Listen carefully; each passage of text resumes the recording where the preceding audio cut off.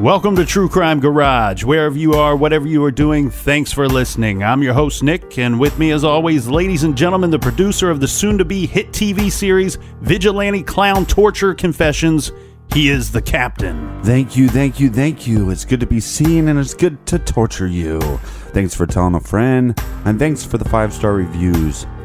I like your G.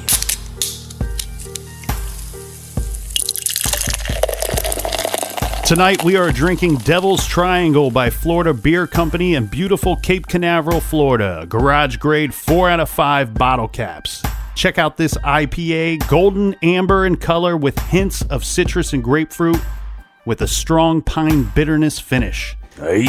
And Devil's Triangle was brought to us by these fine garage folks. We have Mike and Sean from Hillview, Kentucky. Like your jib. Next, we have Caroline, who wants to say happy birthday to her friends Greta in Baltimore and Katie in Brooklyn. Sweet and Caroline. And also in Brooklyn, thanks to Philippa. And we have some offenders and parts unknown. Make sure that you wear your sandals when you're taking a shower. All right, let's open up the garage, Captain, and speak to the fine citizens of Parts Unknown. For hooking it up this week, we have Alexandra, Jane, Vanessa, and Deborah. Like your jib. But make sure you wear your sandals when you're taking a shower. It's a rule, people. Big shout out to Heather in Prosper, Texas. And up in Ann Arbor, Michigan, we have Leah. Boo. And let's say hi to Sarah down in Florida. And Marie up in Canada. Love our Canadians, right? Mm-hmm. Cheers, mates. And last but not least, we have Rob in Jonesboro, Arkansas, one of our hard-drinking buddies. I want to be the first one to wish him a happy St. Patrick's Day 2018. He will know what that means, and I want to wish all of you a happy Cinco de Mayo. I'm going to celebrate this Friday by eating 9 tacos, breaking my old record. And always, thanks for listening, whether you're listening at work or at your commute or whatever. Maybe you're just trying to get away from your significant other for a minute because they're driving you a little crazy. Thanks for joining us in the garage. Make sure you follow us on Snapchat, Twitter, Facebook, Instagram, all that stuff at True Crime Garage.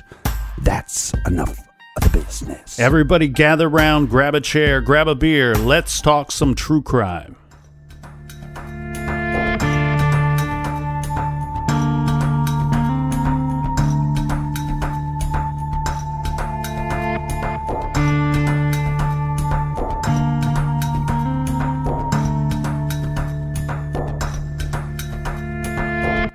The record reflects that the defendant is present along with counsel for the defendant. Both sides ready to proceed. It's been brought to my attention that the jury has reached a verdict. State? The state's ready to proceed, Your Honor. Defense? Defense is ready. To those in the gallery, please do not express any signs of approval or disapproval upon the reading of the verdict. Let's return to jury. State recognizes the presence of the jury. We do, Your Honor. And does the defense. Yes, sir, we do. Good afternoon, ladies and gentlemen of the jury. Have you reached a verdict? Yes, sir. Would you hand the verdict form to the court deputy, please? Will the defendant rise along with counsel? Madam Clerk, you may publish the verdicts. Thank you, Judge. In the Circuit Court for the 9th Judicial Circuit in and for Orange County, Florida, State of Florida versus Caylee Marie Anthony. As to case number 2008 CF 15606-0. As to the charge of first-degree murder, verdict as to count 1, we, the jury, find the defendant not guilty, so say we all, dated at Orlando, Orange County, Florida, on this 5th day of July, 2011, signed foreperson.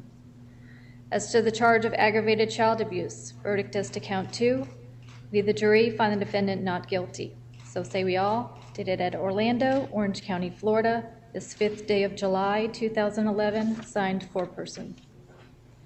As to the charge of aggravated manslaughter of a child, verdict as to count 3, we, the jury, find the defendant not guilty, so say we all, dated at Orlando, Orange County, Florida, this 5th day of July, 2011, signed foreperson.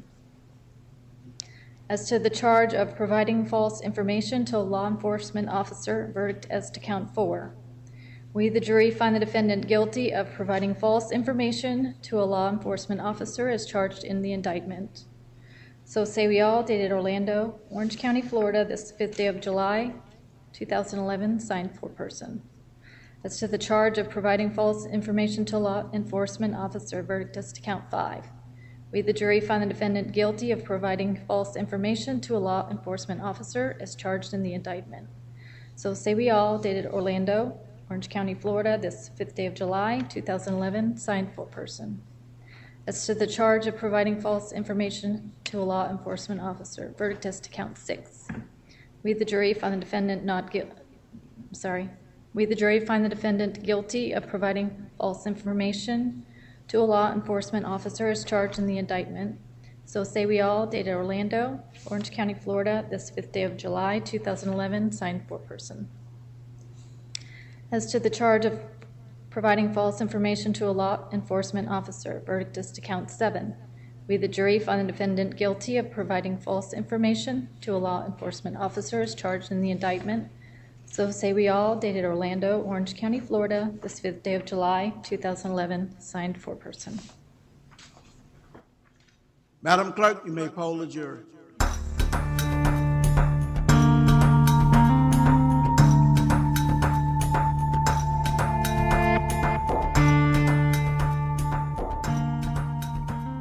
July 5th, 2011. Only after 10 hours and 40 minutes of deliberation, the jury acquits Caylee Anthony of first-degree murder, aggravated manslaughter, and aggravated child abuse, but convicts her of all 4 misdemeanor charges of giving false information to law enforcement officers.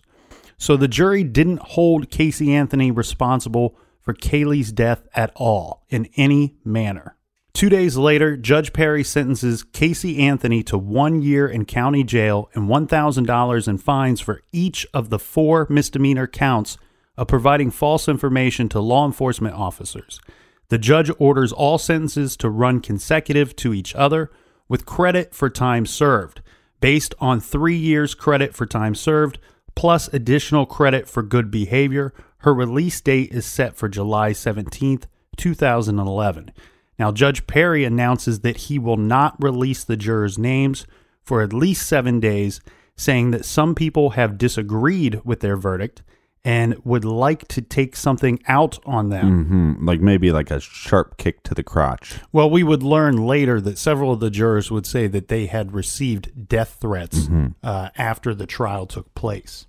August 10th, 2011, the Florida Department of Child and Family Services releases a report concluding that Caylee Anthony failed to protect Caylee and that Casey's actions or lack of actions resulted in the death of the child. So, now, I mean, yeah, but what does that matter? It's after the fact. It actually really, legally, it doesn't matter at all. It has very little legal relevance. Well, the FBI did a pretty interesting test you were talking about. Yeah, and this was something that we failed to get to yesterday. There was so much jam-packed in that show. We went through so much information that this kind of just got swept under, well, not swept under the rug, lost in the shuffle, we should say. But there was an interesting test that the FBI conducted, and this was a paternity test, and they tested George and Lee, Casey's father and brother. And the thing here is the first thought that the FBI had was that if she was in fact sexually abused by either of these people, that one of them could have been the father of Caylee. Right. So they do the paternity test. There was some more thought going into this than just that, though. And I found this to be pretty interesting. Regarding Lee, her brother, the suspicion was that the name Caylee was a combination of Casey and Lee, that she knew that her brother was the father and that she was, naming the child after the both of them. Well, that'd be really sick. Yes, and both of those tests were negative. George is not the father. Lee is not the father of Caylee. We've heard who Casey says is the father. A reminder: she says that it was either a man that had been killed in a vehicle accident. So we can't confirm if he's the actual father. The other thing that she had stated to her lawyers and to her defense team, and I believe her family as well, is that at a party that she may have gotten drunk and the child was conceived that night. Right. Now, I think there's a few different versions of that story depending on who she's talking to. Casey's stories are better known as the troll tales. Well, in one of those versions, at least one of those, is that she was at this party and somebody may have put something in her drink and had sex with her against her will. Yeah, and that's how the child was conceived. Right. Or the guy had to put something in his drink just to get through the process. The old one for you, two for me. On July 13th, 2011, Texas EquiSearch, which assisted in the search for Caylee, sues Caylee Anthony for the cost of the search. And now we'll cycle back to this in a little bit because there's quite a bit more story there. But following our timeline, on July 17th, 2011, Caylee Anthony is released from jail at 12:10 a.m. And she doesn't initially go home to her parents' house. She never goes back there. Well, she can't after the allegations that she threw out at trial. Right. And then the hurt.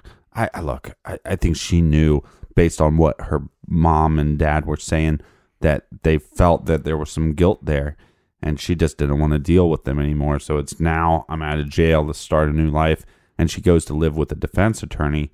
She's there for a little bit, and then she goes to this kind of like church retreat woman's thing, and she gets all religious. But it's because all that stuff is because she's broke. Right. And she's about to get more broke because Judge Belvin Perry rules that Caylee Anthony must pay for the cost of the sheriff's search for Caylee Anthony. Yeah, well, I mean, when you say, my daughter's been missing for 31 days, and people start searching for your daughter, you were lying. Right. You know? Well, yeah, you come out at trial and say, well, she wasn't missing. Right. And she's sued by the, not sued, but she's ruled that she has to pay the sheriff's department over $200,000. Now, we talked about her being sued by Texas EquiSearch. And I'm not sure that we have discussed Texas EquiSearch before on this show. We talked about them. I thought so. We may have, because they specialize in searching for missing persons, sometimes organizing the searches, sometimes assisting, but always working with law enforcement. And they have done a lot of really good work over the years, thankfully locating many of the adults and children that they have been looking for over the years and finding a lot of them alive. A big "we like your jib" to all those volunteers. Tim Miller is EquiSearch's director and founder, and he founded the search and rescue organization in 2000. This was after the abduction and murder of his daughter, Laura. Laura is one of the victims in the 3 decades-old Texas Killing Fields murders. Texas EquiSearch moved into the area to assist for the search of Caylee Anthony. This was November 8th and November 9th of 2008, just a little over a month before her body was found. Right. And this is an expensive operation to come in there and look for somebody. And now that we get to trial and she states, well, the girl was never missing. I just let all these people spend all this money looking for her anyway. He wants, and his company wants, some of that money back, and rightfully so. Yeah, bitch better have my money. Pay me what you want me. Now, Casey would also be sued by Zenaida Gonzalez. Remember, there is a real person out there named Zenaida Gonzalez, and she lives in Florida. She doesn't know anything about Caylee Anthony or Caylee Anthony. She never babysat, maybe even a day in her life. Who knows? Right. But because this name was smeared all over the news by Casey, stating that Zanny the nanny took her daughter, well, she's going to come after her in court as well and sue her for defamation. Now, this case ends up just being kind of thrown out and doesn't really go anywhere, but Casey's still going to have to face the judge's ruling of paying the sheriff's department for the searches, as well as the lawsuit by Texas EquiSearch. And this is going to lead Caylee Anthony into bankruptcy. She's going to file for bankruptcy, and she won't have to pay either of them back. Right, but during the bankruptcy trial, we're going to have a bunch of depositions that come up, that some red flags. And really, she's kind of out of the limelight at this point. But this is a case that I think the media keeps going back to and trying to dig up more stuff. It's kind of very similar to me, like JonBenet Ramsey. Right. Always going back to it, always trying to dig up some little other nugget. Well, and of course, they being the media, has to flock to this bankruptcy hearing because, well, there's players that were involved in the investigation, and they want to hear what nuggets might fall out of those trees that didn't fall out during the original trial. Now that the smoke is cleared, let's say, and one of those individuals is a man by the name of Dominic Casey. Now he, according to ID, and I mean ID the channel, the TV channel. Their words are that he worked for the defense team during the trial. And during the course of this, he basically stated that Casey was paying Jose Baez for her defense with sexual favors. Mm-hmm. The troll tax. There was supposed to be a TV appearance. Yeah, a press conference. And she didn't want to go. Mm-hmm. She didn't want to do it. So last minute, and she was going to get paid for it. Now, the reason why it was set up by Baez was because she needed to pay for his services. Mm-hmm. So I'll set this thing up. We're going to get a little bit of money for it. That goes towards your payment of what you owe me. Well, and your defense, too, because you're going to have to bring in experts that you will have to pay for their time and their expert opinions. Yeah, but the overall service of what Baez is bringing you. Mm-hmm. So when he sets that up for you and you cancel, then that's one, makes him look bad. I think it kind of makes you look bad. And then there's no money coming in. Mm-hmm. So this private investigators claimed that Baez said to her over the phone, well, now you owe me 3 blowjobs. Now, to me, the devil's always in the detail. If he just stated, you owe me blowjobs or you owe me whatever, it doesn't hold as much weight as when somebody says, you owe me 3 blowjobs. That's a very more detailed statement. The other claims that he makes that is when he went to their offices that he saw Casey running out of Baez's office naked. Yeah, he also claims that he spoke to Casey about this, and she stated to him that, well, she was broke and she had to pay him for the defense somehow. Mm-hmm. Here's a quick thing here, though, Captain, I want to point out. Even though the ID network states very clearly that Dominic Casey worked for the defense during the trial, mm-hmm. First of all, that's a very incorrect statement, okay? Dominic Casey did work for the defense. He at no time during the course of the trial worked for the defense. Mm-hmm. Okay, let's be very clear about that. What took place, the relationship between Jose Baez and Dominic Casey is this. Dominic Casey is a private investigator. He's a well-known private investigator. He's been doing it for many years. Well, when this case came up, he presented himself to Jose Baez, and he said, you know what? I would like to work on the defense team as an investigator. He's offering to work for Jose Baez. Now, Jose Baez is telling Dominic Casey at the time, look, first of all, this defense does not have a lot of money. Mm-hmm. We can't afford a private investigator of your level. Right. So Dominic Casey says, well, I will do this pro bono and work for the defense. And he does so for a while, not very long, because at some point Baez and him are not getting along. And so Baez decides to release Dominic Casey of working for the defense. Now, what happens is Dominic Casey, he so badly wants to be involved in this case. What does he do? He then goes to Caylee Anthony's parents, George and Cindy, and says, you know what? Mm-hmm. I know you guys have an attorney, and it's not Jose Baez. They had their own attorney, Conway. And he goes to them and says, you should probably have your own private investigators as well, because Caylee had not been found by this point. And so he says, I will work for George and Cindy Anthony pro bono as your private investigator. Mm-hmm. Now, how do we know that this is true other than Jose Baez saying this? Well, we know from the court transcripts. Remember when Cindy was called to testify and they wanted to know if she in fact sent her private investigators to search the area where Caylee Anthony was found 1 month before she was found, mm-hmm. and she disputed that? Well, what private investigators were we talking about? We were talking about Dominic Casey, which the court transcripts describe him as working for Cindy and George Anthony at that time. This is November before the body is found. I don't know how long that he worked for Baez, but he didn't work for Baez anytime close to the trial starting. He didn't work for her or for him before the body was found.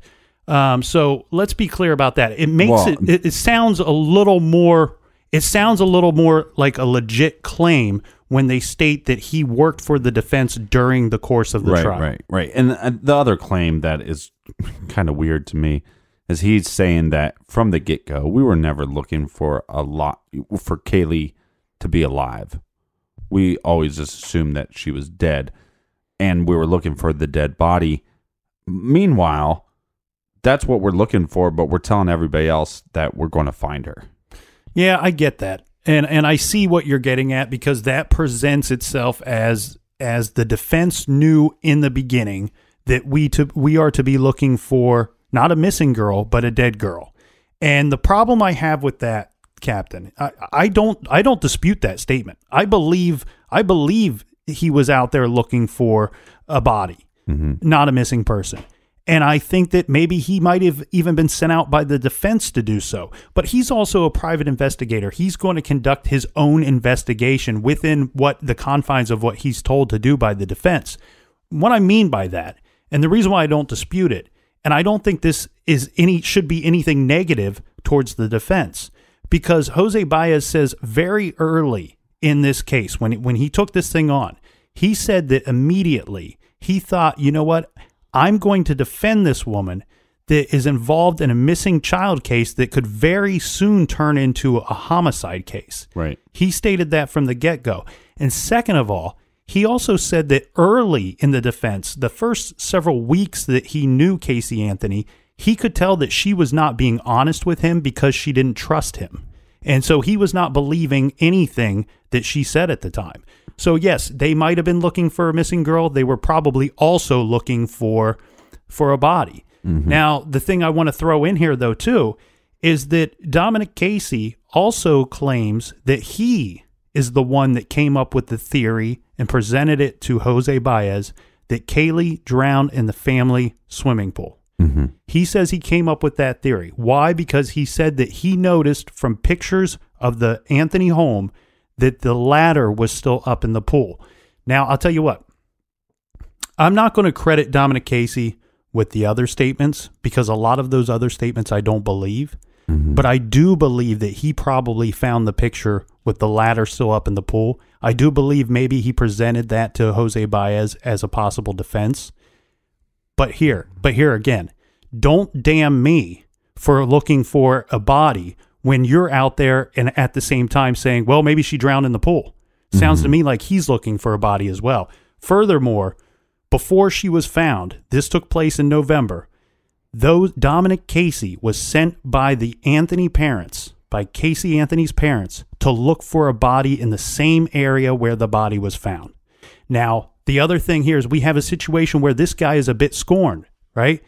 He was not only released by Jose Baez, but during the course of the Caylee Anthony trial, it's presented in trial that, look, you have these so-called very competent private investigators out searching the very area where the body was found, and they couldn't find it. You know, so it kind of discredits the whole private investigator. It kind of discredits him and his profession. And I think he felt a little burned by that. I think he might have had some thoughts on some things and decided to present them as possible things that he thought he heard or thought that he saw. I have a problem with it is I just don't see this happening. You know what I mean? I feel like here's where the breakdown begins. You have this private investigator, and when he first comes out, all these statements that they're making initially, oh, well, she paid for her defense team and sex. It almost seems like this private investigator is a champion for Caylee, right? Mm-hmm. That's what this is all about. Oh, this guy's a good guy. But then where maybe you don't believe those statements that, you know, she was given blowjobs to pay for her defense. If you don't believe those statements, then don't believe the next statements, because the next statements were like, guess what? I'm the one that came up with the defense that did such a good job to get this crazy psychopath off. Mm. And that is not champion for Caylee at all. Right. So I think I buy the statements. I buy the ones that champion for Caylee and the ones that don't champion for Caylee. And I buy what he's saying. You know, and I think the evidence of that is you have to be pretty low of an individual. You have to be a pretty shitty ass human being to get up there and opening statements say, hey, guess what? You know where she learned to lie? You know where she learned to lie? From her father molesting her. The same father that raised your daughter. The same father that housed you. The same father that fed you. The same father that fed you plus your daughter. Plus every time that you didn't pay for a ticket, who paid for it? Who paid for your car? That did everything for you. And you throw this person under the bus.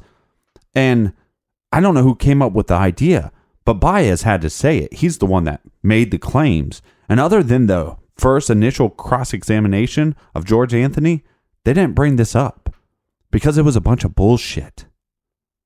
That's my opinion. But you have to be a pretty low human being to bring this up in trial and throw that in the face of a guy that's dealing with the death of his granddaughter. And I think, so that's the evidence that I have. I can see that on tape. You're making those claims. I don't like you. And then this guy's making these claims, just backing up that you might be a piece of shit. I get what you're saying. You know, that Baez, he presents this information that George is a sexual abuser of his daughter, possibly hinting around maybe even the granddaughter as well. I get that you're stating that he is saying some low down dirty stuff that he's not going to back up with any evidence. That makes him a slime ball. Therefore, it's not too big of a leap to believe that he would cross the line with Casey behind closed doors. Right. I get what you're saying. As far as the trial goes and as far as those accusations go, my thoughts on that, it's tough. It's tough. Did he play dirty? I think Baez absolutely played a little dirty. Did he hit below the belt? I think so. The issue you have there, though, is he does have a duty to his client to look out for her best interest and no one else's. And if she comes up with this story and says, you know what, this is what happened and this is why it happened, he does have to present that at trial. We'll get right back to this after this quick beer break.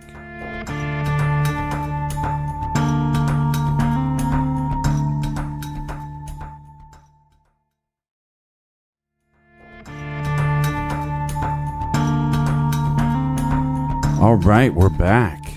Yeah, and we have a lot of interesting theories to get to in this case now that the smoke is cleared, the verdict is in, Caylee Anthony has disappeared off into the night, and what we're left with is wondering what truly did happen here. And recently we have learned about some very important theories, and those would be the parents of Caylee Anthony, Cindy and George. Mm-hmm. Now, Cindy has a theory, and I would say it's probably... It doesn't sound to be spot on, definitely not spot on with what the defense would state and what the defense would claim, but it's very similar in the sense that Cindy Anthony believes that when she left for work that day on June 16th, that at some point Caylee drowned in the pool. Right. And that Casey found her in the pool and panicked. And that Caylee was beyond the point of bringing her back, of resuscitation. Right. And that she, being a young mother in a traumatic situation, she panicked and she handled it very poorly. That she decided to hide the body for whatever reason and almost kind of pretend like nothing happened. And one of the key points that people have to understand is that she eliminates George from the equation. Right. One of the things that we kind of talked about is it's odd to us. I think it's odd to you as well, right? I got a mouse on I don't my know what pocket. you're saying yet, so I can't agree. I don't know yet. It's odd that they're still together. That because of what they went through, it's not that it's odd, but it's kind of against all odds, right? Mm-hmm. That they're still together. But she eliminates him from the equation in her theory. Right. And you know what? I tell you what, I do want to throw something out in Cindy's defense. Mm-hmm. I got curious and I looked something up the other day.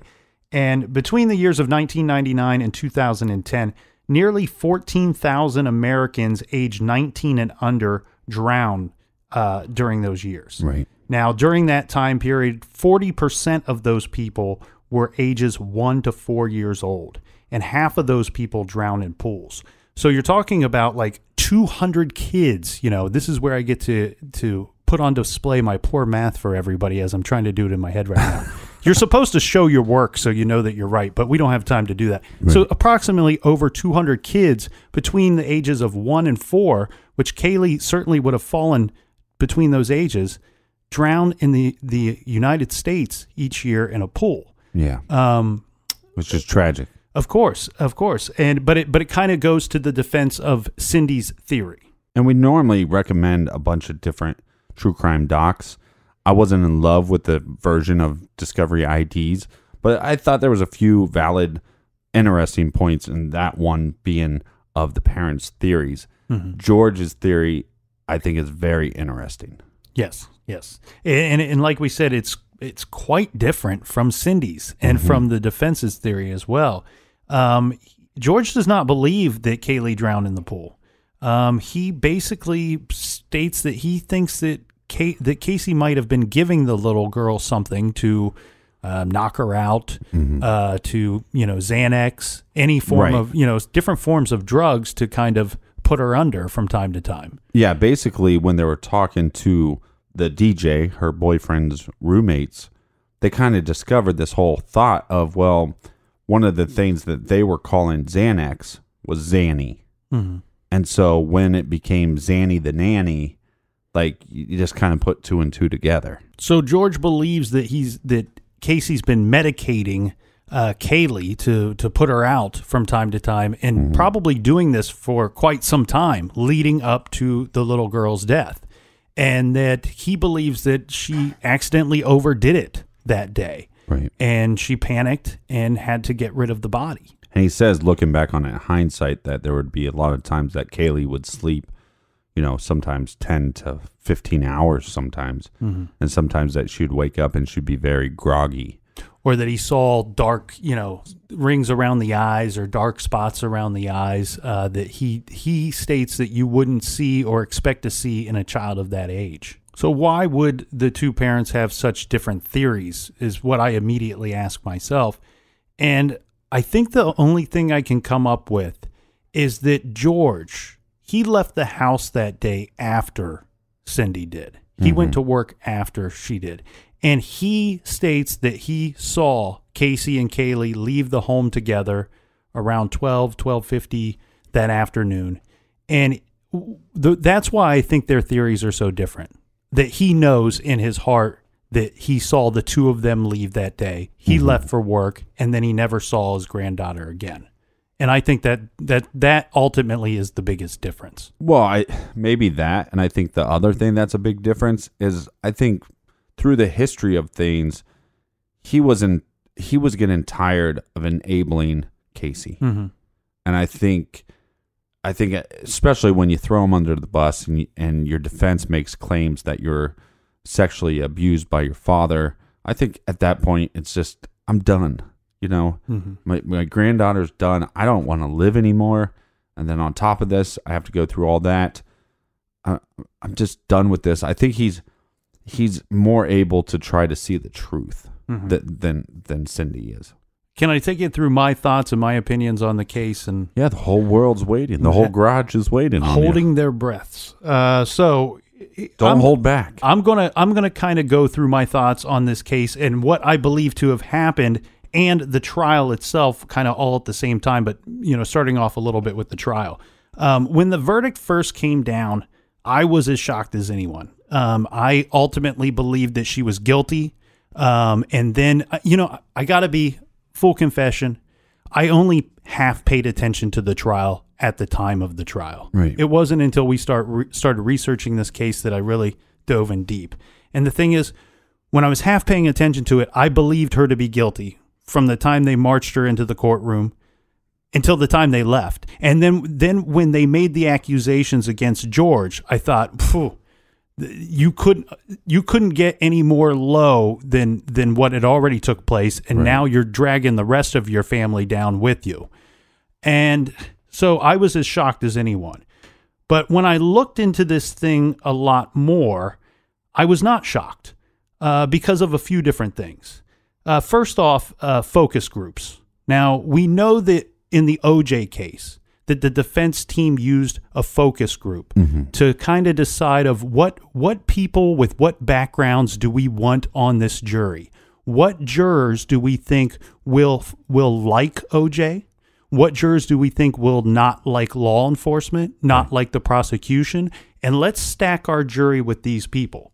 Well, in this case, in Caylee Anthony's case, we had a focus group. We had Jose Baez, and he worked with 2020 or 48 Hours or one of those TV shows. They approached him, and they wanted to do a story on the case. This was before it went to trial, and their thoughts was they wanted to get the general public's reaction as to what they had heard so far about the case and whether they thought that Caylee Anthony was guilty or not. Right. Well, when this all went down, he was able to sit behind mirrored glass and watch them interview these people and hear their responses to the different questions. He was able to pick up on what concerns did these people have. And the smart thing that I think happened here was that the TV show, whichever one it was, decided to kind of gather up all these people from Orlando, Florida. Well, there would be no city in the rest of the United States that already pegged her as more guilty than Orlando, Florida. So he had this room full of people that believed her to be guilty. And he could figure out what was important to them. What did they need to hear in the course of the trial to give a not guilty verdict? He learned that they didn't care so much about forensic evidence, that the people that they interviewed were more concerned with what was the cause of death, and two, the searches on the computer at the Anthony home. Right. And I think he used that to his advantage. The second thing here about the defense and the trial was that the defense had two secret weapons that the prosecution and the public didn't even know that the defense had on their side. And those two things were George and Cindy Anthony, because the jury and the public saw these two grandparents as victims. Yeah. And then when they put them on the stand and they pulled back the curtain, then we saw that they weren't telling the truth about certain things as well. So now we have people that go from being victims to being liars to being people that we cannot believe and we cannot trust. And that was a secret weapon for the defense, something that the prosecution would have never seen coming. The thing here is Cindy, some of the lies on the stand, she's almost coming to the defense of her daughter. Well, yeah, to save her daughter's life. And there's some weird things that I found, almost strange coincidences about some of those lies. And one of them being is when she talked about the search on the family computer, how she was the one that looked up chloroform, but she did it on accident because she was actually looking up chlorophyll. Right. And then it came up chloroform. Well, why would she bother looking up chlorophyll? Well, she had this bamboo root growing in her backyard that we needed to get rid of, or the dogs were eating bamboo leaves, and we needed to make sure that the dogs weren't going to get sick from this. And what was another lie that we saw that Caylee did during the course of this whole missing thing? She went and borrowed a shovel from the neighbor to remove a bamboo root from the backyard. Right. To me, that made me wonder, was that Cindy's way of kind of wink, wink, nod, nod, tip of the cap to her daughter who's watching her testify, stating, you know what, I'm going to get your back. I'm going to lie for you. And almost cueing her to cue the defense team, say, don't worry, my mom's got this. You don't have to worry about this part of the trial. Right. She's covered this base. Well, but we also know that they had several conversations with each other, Baez and Cindy. So what conversations took place? And when the death penalty is on the table, I'm not going to put it past any parent to lie. And like I said, I physically get ill from saying a lie. I don't know if one of my step boys, were on trial for, I don't know what I'd do. Well, the other thing here, Captain, that worked very well for the defense, and I think really threw the jurors off on what was going on at the trial, was George Anthony's reaction to the allegations of sexual abuse against his daughter.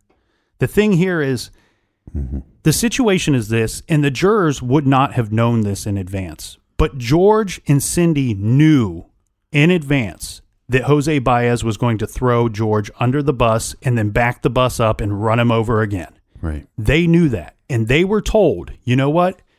You're going to be in court that day when it happens. And you need to stay calm. You need to stay stoic. You just need to sit there and be and let it trickle off of you like rain, man. And what I think the jury saw was that no reaction from George, because most people would if those were allegations against me and I was sitting in trial, I would have jumped out of my chair, man. You would have had to pull me and peel me off of the roof, off of the ceiling. I would have been the ceiling is the roof. Right, the ceiling. I would have been livid. I would have been livid, and he wasn't. But he was instructed not to be so. Right. And the jury didn't know that. And this is where I have a problem with some of our court proceedings. You know, we state that if you are a witness, you are not to be in the audience of the trial. Mm-hmm. But because they were the grandparents, they were granted the privilege of being in that courtroom. I think what happened was that affected justice for their granddaughter. Now, had you given them the opportunity to not be there, I don't think I think they would have insisted on being there. Right, I absolutely do. Right, but they, their lies and the stuff the lies that they told on the stand and the lies they told to so many people affected justice. Well, and I think that they would have stayed given if they were given the choice, which they were. But I don't think the choice should have been there, first of all. I think they should not have been in the courtroom. But given the choice, I think they would have stayed no matter what, because it came off to me, and it's probably this way for most people. I don't know. I can't speak for everybody. But what I saw was parents that wanted the truth as long as it didn't give their daughter the death penalty. Right. And again, we discussed it. I don't think that the state should have sought the death penalty. I think we might have seen ultimately a different outcome just if we wouldn't have sought the death penalty in this case. Well, yeah, we all hope the troll dies and burns in hell, but it probably wasn't the smartest move. Now, as far as what happened on that day, I think and I believe that, and this is probably worse than what most people believe. Okay. I actually believe it was a planned murder. Okay. I think that Casey thought about taking Caylee's life for months, and at least days or even weeks before March, the month of March, when she searched for chloroform on that computer. Right. Caylee died June 16th, almost 3 months after the search on the family computer, when she couldn't wait any longer to free herself of the burden of her daughter and the burden of her own parents that she chose to live with. Then long after she searched for chloroform on the family computer, well, she then Googled foolproof suffocation on the family computer, because Casey knew if she tried and attempted but failed, not only would the little girl live, but she would tell her grandparents what her mother had done. And not only that, but Casey would have had to look Caylee in the eyes knowing what she had done. So she couldn't screw it up. Okay. And just like she worked so hard for 2 years to maintain a lie and hide from her parents and hide from everyone else the fact that she did not have a job, she studied long and thought hard how to kill that little girl. And so she took the chloroform and knocked Caylee out. Then she took the duct tape and placed it over Caylee's mouth and nose. And the chloroform served 2 purposes. 1, the little girl didn't have to struggle as she suffocated and died. And 2, because Casey is such a selfish person, this is probably the main reason for the chloroform, so that Casey would not have to struggle with Caylee when she was putting the duct tape on her. And so Casey wouldn't have to hear or see her daughter struggling as she dies. so that Casey could put the tape on her face and go into the other room as Caylee dies. And while she was waiting, Casey checks her Facebook and her MySpace accounts. And while she's logged in, she changed both of her passwords to Timer 55, because I believe Timer 55 was a real thing, a very real thing. But it wasn't something that involved a fake nanny or a kidnapping of Caylee. No, Timer 55 was a countdown. The countdown from the 55 days from the day she killed Caylee to the day that she knew that she could no longer hide the missing dead baby from her grandparents, because it would be the baby's third birthday, and the grandparents would demand to see Caylee.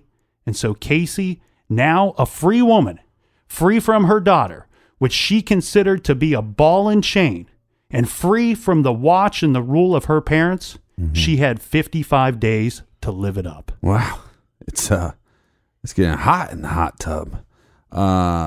So you think it's just because that Caylee was a burden? Oh, you mean the why? Well, Yeah. I think the why is a lot harder than the how in this case. I think the burden was part of it. I also obviously think that she didn't want to be with her parents anymore. And I think she thought that Caylee was some kind of anchor keeping her to her parents. Which the sad thing here is, I really believe if she wanted to tap out, that her parents would have taken that baby for her, and she could have left. I firmly believe that would have been the case. I think for me, definitely the how is and why is two different things. Well, obviously, part of me also wonders if, it seems like there was a lot of butting heads, a lot of battling between Cindy and Casey. Part of me wonders if she wanted to punish Cindy in some way as well. For me, I think the why, that there's so many reasons that she thought that she should do this. And second of all, I don't think she's clinically crazy. I think she's criminally crazy. And I think trying to rationale with crazy is nothing that we can do. We can't come up with the reasons why she would do this. Yeah, well, I think she's a sociopath, probably, and I actually think the why is pretty easy. I don't think she ever wanted a kid. I think she felt pressured to do so. I think when people, she came up with the lie, well, this guy was the father, and then he died several years later. And I don't know if she was always a liar. I think she developed into this. And I think the more and more she had to be faced with reality, that she was just a loser. And she was just trying to get guys' attentions or whatever, and I was drunk at a party, and I really don't know who the father is, so therefore I do not want to keep the baby. And then I'm going to make up this fictitious story about this guy is the father, but he died. We know that's a lie. And then you get engaged to a guy that you said was the father, and yet you cut off that engagement. And the reason why was because she claimed that you love my daughter more than you love me. And then we see it again with the parents. The parents loved the granddaughter more than they loved you. Then we see it again with the new boyfriend. You start bringing around your daughter in the beginning. And the roommate claims, and other people claimed, everybody liked Caylee. Everybody thought she was so smart. And then all of a sudden, she's not coming around anymore. And I think the guy that she was seeing was probably giving the daughter some attention, like a normal human would. And she couldn't deal with that. She needed the attention, and this individual that she made, her daughter, always stole that limelight from her. Because at the end of the day, Casey was and will always be a piece of shit loser. And I think that was the main motivation, was, everybody cares about this person more than me. And I think there's more evidence of that in the tapes, hours and hours of the prison footage where she's saying, but what about me? What about me? Right. And I think part of Casey wanted to say, I killed her and she's gone. Let's make this about me. And I believe in your theory. What George Anthony says, I buy most of it.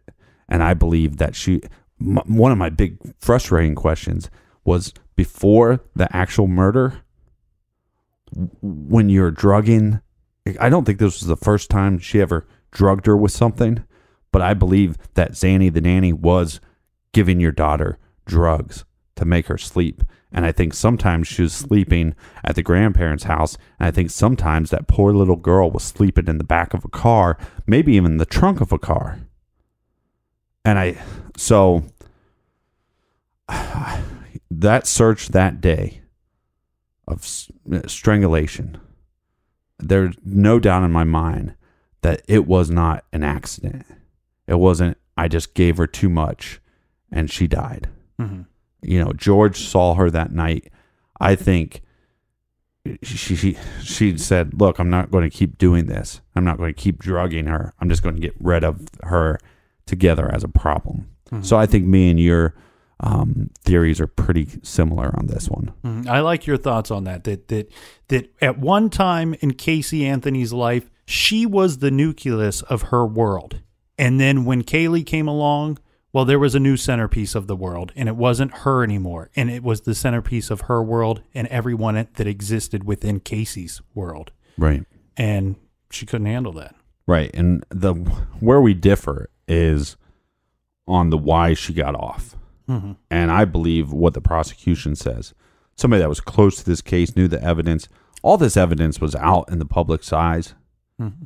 And I think they had a bunch of individuals. The only individuals that they could get on this case, on this trial, were individuals that were indecisive going in. Right, to fill the jury pool. Right, which makes a lot of sense because it has to be fair. But when all the information is pretty much out there in the open, and you're going in indecisive, just hearing the same story with maybe a few extra details added in here or there is not going to change your mind. I think they went in indecisive and they left indecisive. Mm-hmm. And I think these little tiny things of them going, well, we didn't know where the murder took place, or you couldn't tell me exactly what happened. She's lucky that Caylee wasn't found sooner, because I think a couple key pieces of forensic evidence would have, put her in the electric chair. Oh, yeah. 100%. And the worst thing about all this is that this little girl doesn't get to grow up. Caylee doesn't get to grow up and become something and then contribute to the world, because you can't pick your parents. Mm-hmm. And it's sad. And I feel for the Anthony family, everybody that was involved. I know sometimes it makes it seem like we're throwing certain people under the bus, but I feel for them overall. And, then Casey comes out recently and says, well, here, I'm going to do an interview, and I'm actually going to tell you, I don't know what happened. Right. I'm not even going to come up with another lie, because everything I come up with, it's not the truth. And then the troll wants to say, oh, by the way, I sleep fine at night. Well, that's because you're a sociopath. And just because a handful of people that were indecisive and couldn't make up their mind said that you're not guilty, I think in the public's eyes, the public got it right. Yes, and we would all sleep better at night if we would have gotten a guilty verdict. And all I can say is I can't stand this troll no more. Troll trial is over. Thank God. How about some recommended reading, Captain? Yes, sir. This week we are recommending Dangerous Behavior by Nancy Bush. Mm-hmm. Some couples are too good to be true. One look and it's clear they're perfect together. It's in the way they touch, talk, and kiss. They share the same interests, the same twisted passions. They do everything together, even kill. Uncover the deadly secrets hiding behind perfection and dangerous behavior. The latest high-suspense thriller by New York Times bestselling author Nancy Bush. Dangerous Behavior is available now everywhere books are sold, and for more information, visit kensingtonbooks.com or nancybush.net. Thank you guys so much for letting us be a part of your lives every week. Thanks for telling a friend. Thanks for giving us 5-star reviews. They really help us in the rankings on iTunes. Thanks so much. I'll be shipping out those shirts really soon.